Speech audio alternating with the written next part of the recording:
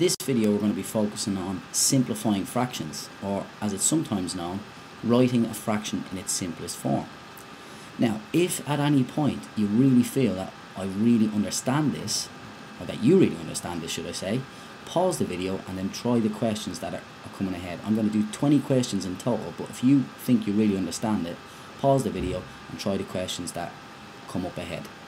Right, let's start with the first 5. Right, I've got 2 over 4. Now this fraction is actually not written in its simplest form, and that's what we want to do. We want to turn it into a fraction that's written as simple as possible. And all I do is I ask myself, well, is there a number I can divide into the top number and the bottom number? Well, there is. I can actually divide 2 into 2 and I get 1. 2 divided by 2 is 1. And I can also divide 2 into 4. And 4 divided by 2 is 2. So 2 over 4, or 2 quarters, is equivalent, is the exact same as a half, as 1 over 2. So that's the first one done.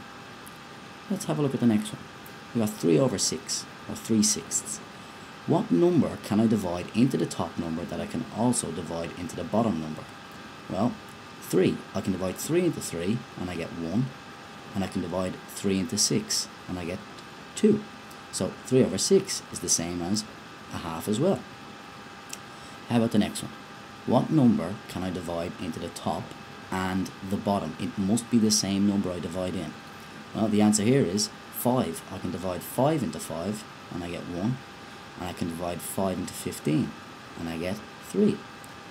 5 divided by 5 gives me 1.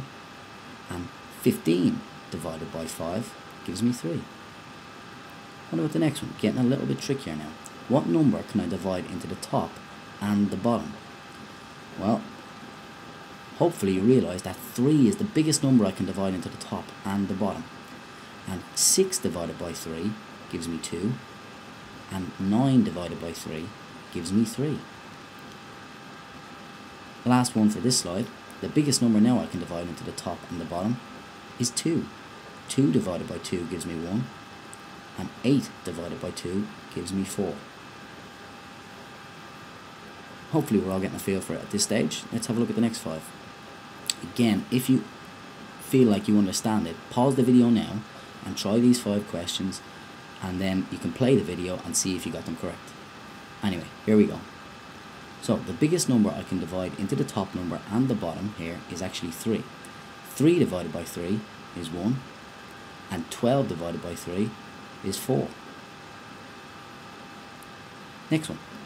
The biggest number I can divide into the top and the bottom is 2. 2 divided by 2 is 1. And 10 divided by 2 is 5. Next one. What can I divide into the top and the bottom? Here it's 3. 3 divided by 3 is 1. And 15 divided by 3 is 5. Notice, whatever I divide into the top, I divide into the bottom. In every single problem so far, I've done the same thing. If I divide a number into the top, I must divide it into the bottom. The next one. Well, the biggest number now I can divide into 10 and 25 is 5.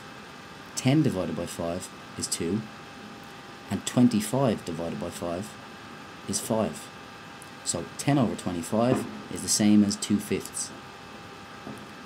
And the last one for this slide. The biggest number I can divide into the top number and the bottom is 3. 3 into 3 goes once, and 3 into 18 fits in 6 times.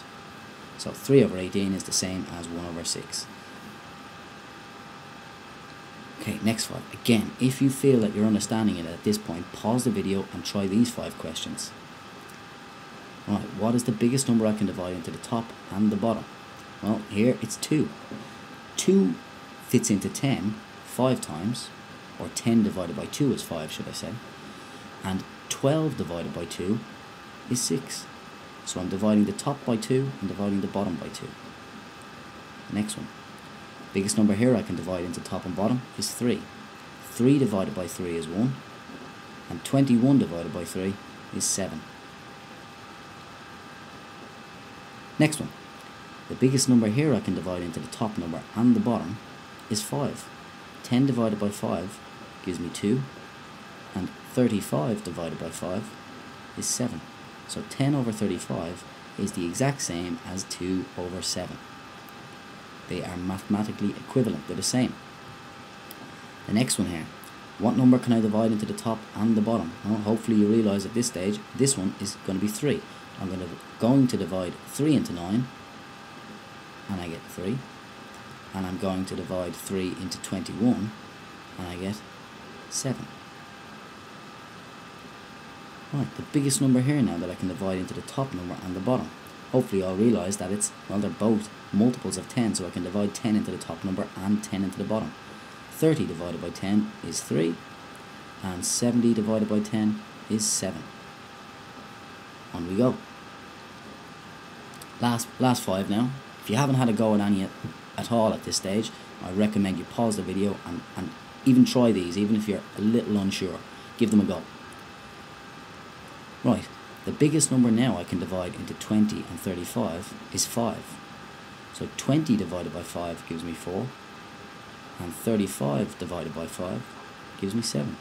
So this is the same as this. Next one. Biggest number I can divide into the top and the bottom is 2.